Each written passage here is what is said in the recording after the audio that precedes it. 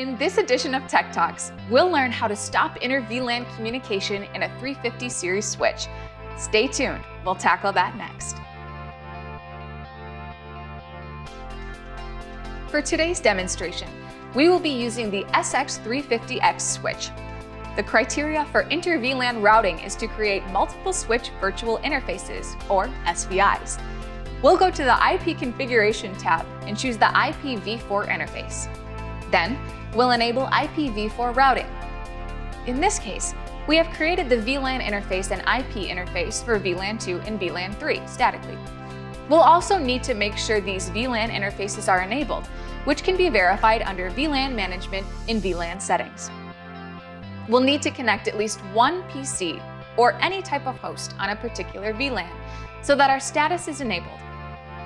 Our InterVLAN is working, making it possible for VLAN 2 to VLAN 3 to communicate. We can verify that by pinging the remote PC. To stop the communication between these hosts, we'll need to use the access rule option. We'll go to the access control section and choose IPv4-based ACL. We now must create the access control expression, or ACE. As you can see, we have created a rule in order to block communication between VLAN 2 and 3. We can apply that either on the ACL binding VLAN or port. In this case, we'll apply it on the VLAN. Now, before applying, we can see that the communication between VLAN 2 and VLAN 3 is happening.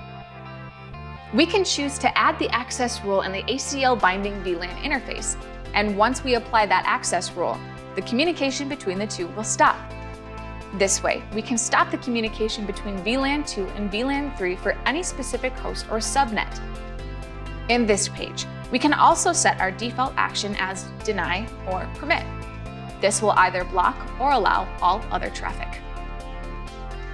This is how to use access rules to help restrict any communication or inter-VLAN communication between different VLANs or hosts. Thank you for watching. We'll see you next time.